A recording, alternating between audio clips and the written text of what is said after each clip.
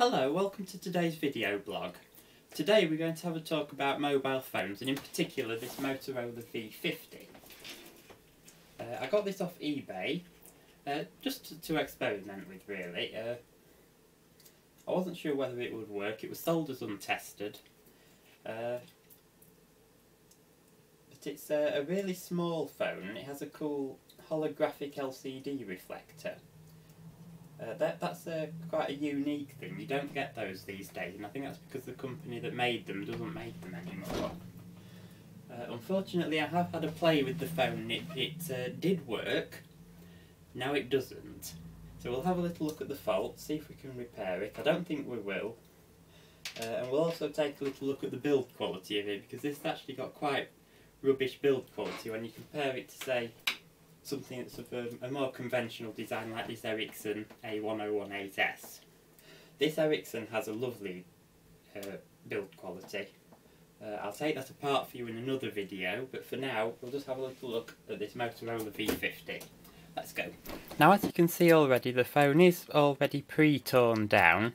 I'm not going to do a teardown live on camera because it's already taken apart. I was working on it all yesterday afternoon to see if I can get it working. So we'll have a look at the individual parts in a bit, but for now I'm just going to show you the LCD. The LCD is up here. We'll see if we can show that holographic effect. If you look at it at a certain angle, it collects all the light and spews it out in one direction. There we go, to make it very bright. And that's a lot brighter than your typical LCD reflector.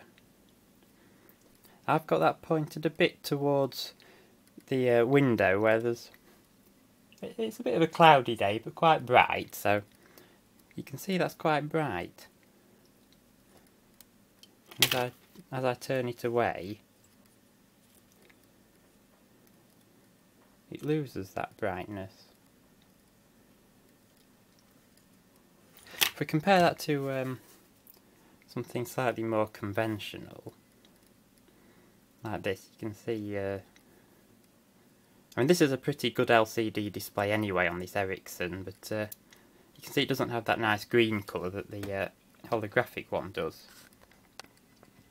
Right, next let's have a look at the back of the display. There's nothing much significant here, except there's a speaker, and unusually there's a real-time clock battery. I must say I wasn't expecting to see one of those, although the phone does have a clock.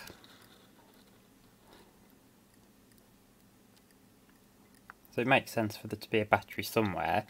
The battery actually soldered onto this flex PCB here, and it's located just under there. It's got some tabs welded on, then the tabs are just soldered onto the PCB. Here's the PCB where the LCD panel is located. They've got a few wires for the power and for the backlight coming up this little ribbon cable. There's some finer traces on the back for the data. This would appear to be the controller chip for the LCD. And then there's one of those little ribbon cables going underneath to the actual LCD itself. I won't show that because I'd have to take the whole module out. Moving on to the mainboard now. This is one side of it. You can see it has a SIM card socket. It's an anfenol socket. It clips open like that. You slide your SIM card in, flip it over, and then lock it shut. These are the battery terminals. That's the charging and data port. Then flipping it over to the other side, we have a whole dedicated PCB for the switches. Here's the actual button overlays that goes on. This one's all cracked, and it's made quite of a quite brittle material, so it must be quite prone to cracking. Anyway, the buttons on here, and they simply go on with a connector. There's the connector on this PCB, and there's the connector on the main PCB. And this means that I can obviously use both sides of the PCB for the actual mobile phone circuitry. Now, I mentioned earlier that the phone didn't work. It did work when I first got it. The battery was dead, of course. A lot of old phones from this period, I think this was made in about 1999. They're often dead. In fact, this one's getting a bit crusty. I think it's a bit leaked. But you can power it from 5 volts. Now you can power it from 5 volts directly on this input connector. So I traced out the pins to some solderable points on the PCB. I soldered a couple of wires on, hooked it up to my fixed 5 volt power supply, and it worked. For a time at least. It worked most of yesterday afternoon. But somehow then I managed to kill it and it wouldn't work at all. Now today I've had it fired up a couple of times. Unfortunately it was drawing far too much current. It was drawing in the order of about 700 milliamps, which it shouldn't be doing anywhere near that. And it was getting a bit warm. And it only started up a couple of times. So let's go and have a little look at the fault and see whereabouts it is. Now there's supposed to be a shielding can at the right hand side of this PCB. I've already pulled it off because that particular shielding can was getting very hot. And I wanted to see what was under it so we can investigate. And here we can see the particular chip that's causing us problems. It's a Texas Instruments one. Sorry for the slight blurriness, I'm holding the camera myself. The chip obviously has quite a lot of pins, as you can see round each of the 4 sides. That part number means absolutely nothing to me. I don't know what this chip is. However, it gets very hot. Right, I've hooked up my 5 volt power supply. Let's turn it on and see what happens.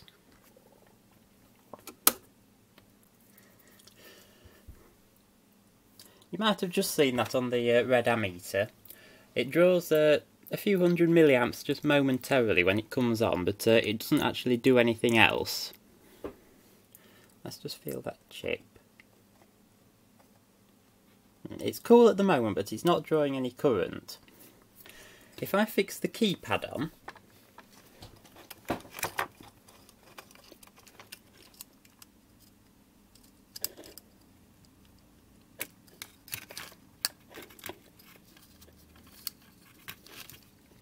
there we go, and press the power button, which is in the corner. Let's see what happens.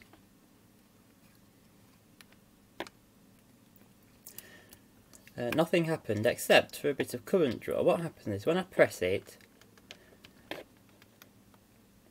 it draws several hundred milliamps, and when we let go it draws several hundred milliamps more for a fraction of a second.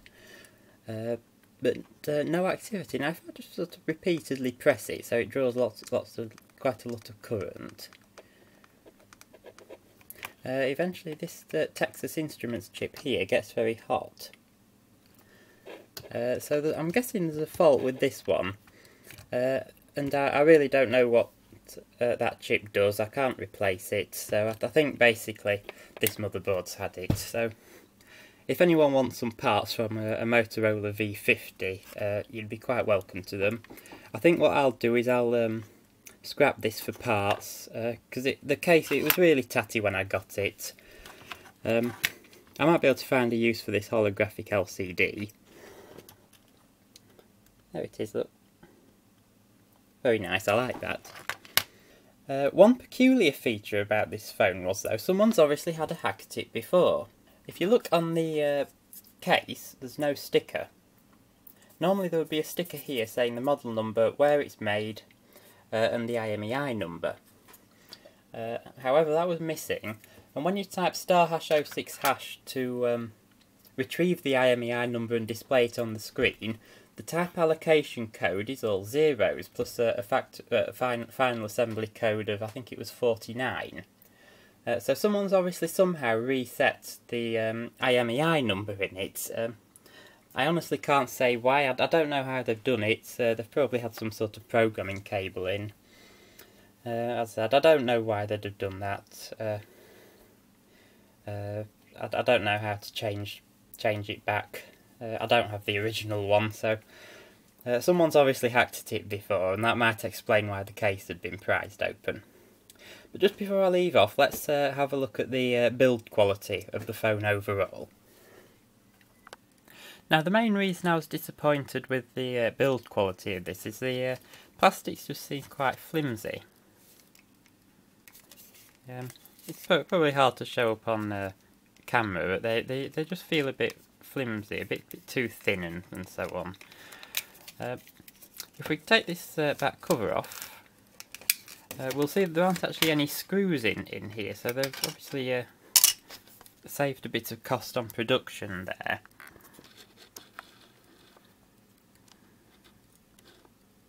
It's held together by these 4 clips. There's one there, one there, one there, and one there that was unfortunately broken, so the phone won't quite hold together properly. You see it feels a bit creaky.